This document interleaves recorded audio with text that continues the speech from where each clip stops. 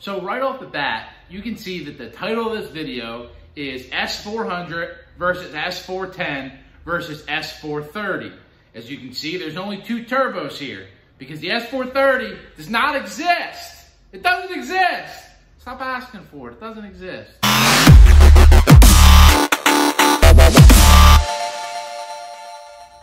Sorry, I was a little grouchy there. Landis, you gotta get us ice cream.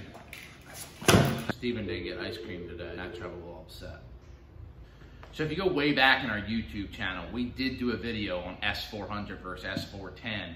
But what we knew then and what we knew now are completely different. We're much smarter, 2 years smarter.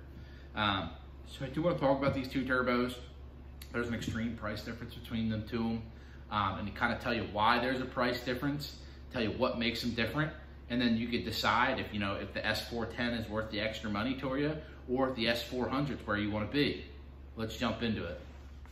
Right off the bat, we can see there's quite a difference in the compressor cover of these turbos.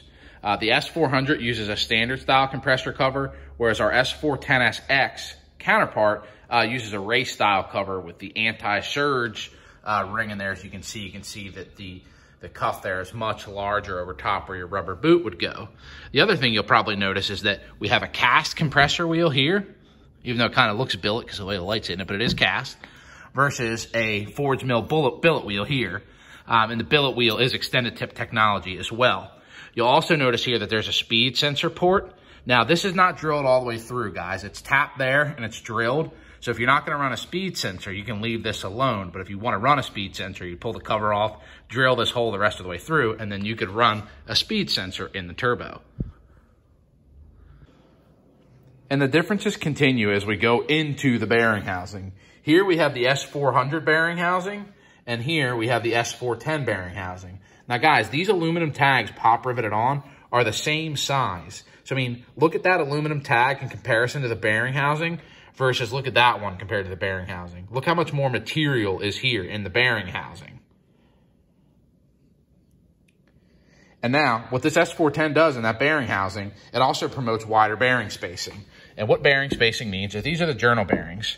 And both of these turbo are journal bearing turbos, and they use the same journal bearings. And granted, these are all scarred up, guys, because they're used journal bearings. I'm not going to take apart a good turbo for its journal bearings for a video. So here's the journal bearings. So on an S400, they might be like this. On an S410, the journal bearing spacing is wider. And let's do a demonstration real quick to show what exactly wider bearing spacing will do for you. Look at Steven's hands. This would be like S400 bearing spacing. You can see that he's got some spacing. Now look what happens when Colin gives any sort of rigidity to it. You can see that there's a lot of play. All right, now Steven, spread your arms out further. This would be like an S410SX with larger bearing spacing. Colin, hit it. See, there's a whole lot less more movement because of the fact that Steven's hands are more spread apart.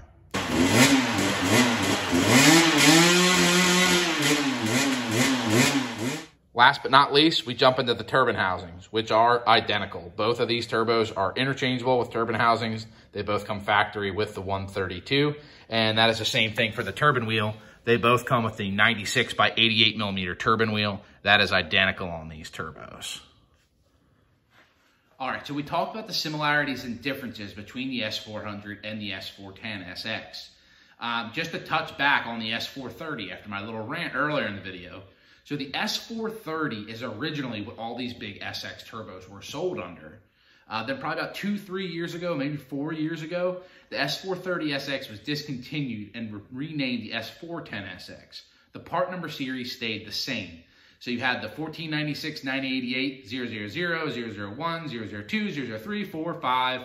They are all the same. They used to be called S430s. Now they're called S410s.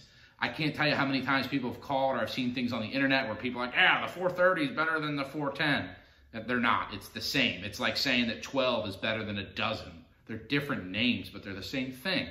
So if you want an S430, they're gone. If you have an S430, it just means you have a really old version of what they're selling now as the S410. So let's jump in a little bit about the differences. So this is an S410SX with a V-band style cover. What I have here is the Caterpillar style cover. This is the Quad Zero that everyone talks about. And this fits on this turbo. You can get this turbo in a V-band style or the Caterpillar style. The V-band style comes in 78 millimeter and 80 millimeter, and the Caterpillar style comes in 78, 80, and 82. S400 is also offered in different compressor style covers. So this is a V-band style. You can also get it with a slip joint style. Now, aside from compressor covers, there's also differences with the wheels. So this is an S430SX, so it's a 7+7. There's an SXE series where you can get billet 10 blade. The S410 does not come in an SXE. You can only get it in an SX. So in the S400, you can get SX or SXE. The S410, you can only get SX. The S410 was kind of really developed as like an OEM application. So I don't want to jump too deep down the rabbit hole, guys, here, because we can go on and on and on. But you'll see a lot of stock applications like the S410G, which is a stock application turbo for Caterpillar 3406 models. And then BorgWarner basically just used the SX as a performance. So if you see an S410G, that's just a wastegated S410. It has this same bearing housing, but it's not going to have the billet wheel or things like that. Whereas, like I said, with the 400 series, you'll see there's SX, SXE, everything, different wheels, things like that. The other thing you'll notice in the S410 series is sometimes you'll see a GX, which is the wastegated series of the SX. The wastegated housing, only wastegated housing available is a 165. It's not so great. There's really not a lot of people that ever need a housing so big. So if you get a turbo that's an S410GX, that's the SX series, originally came with a wastegate. And that can be changed because, like I said, all these exhaust housings are interchangeable. So there's a 115, a 132, a 145, a 158, and a 165 wastegated. All of those housings will fit both of these turbos, your S400 and your S410. And those housings will also fit the SXE models that are using the 96 millimeter wheel. We don't really want to talk about the SXE because we don't really see them used much with our customers except for a couple specific scenarios. The SXEs can also get offered in a smaller turbine wheel, I believe an 87 millimeter. We're only talking about the 96 millimeter turbos here.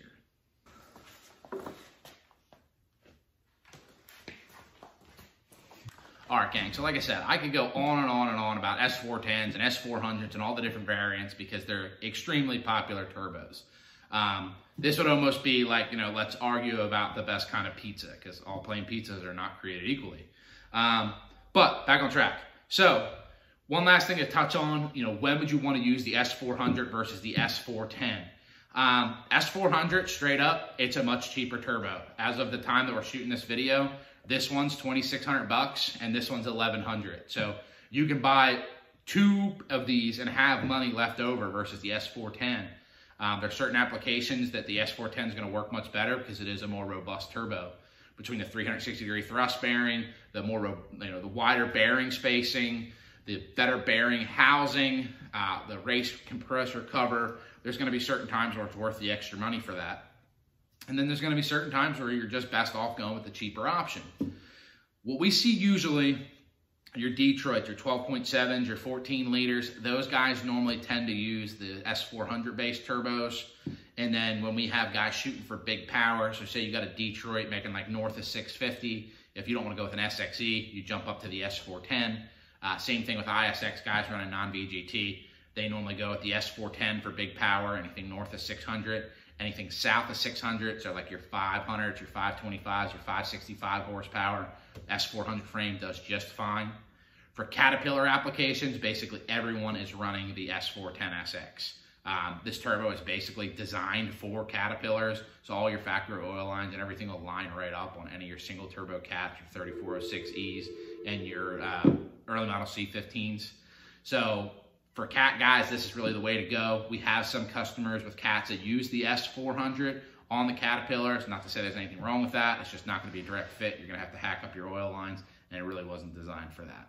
So the S400, it's a great turbo. We just did another video on the 1702. If you'd like, the link to that is below. It's a great cheap turbo, whereas the S410SX comes in Caterpillar style, or it comes in the Detroit Cummins style. It's a go-to bolt-on upgrade for all your Caterpillar guys, or if you're looking for to make a little bit more power because it's a little bit more of a robust turbo.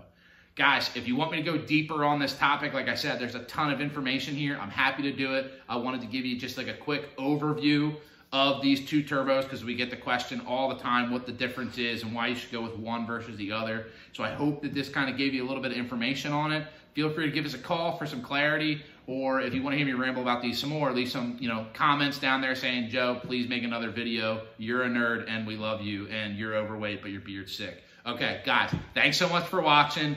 Tune in next week. We're going to drop another video. We're going to try to keep these coming. All right, gang. Take care.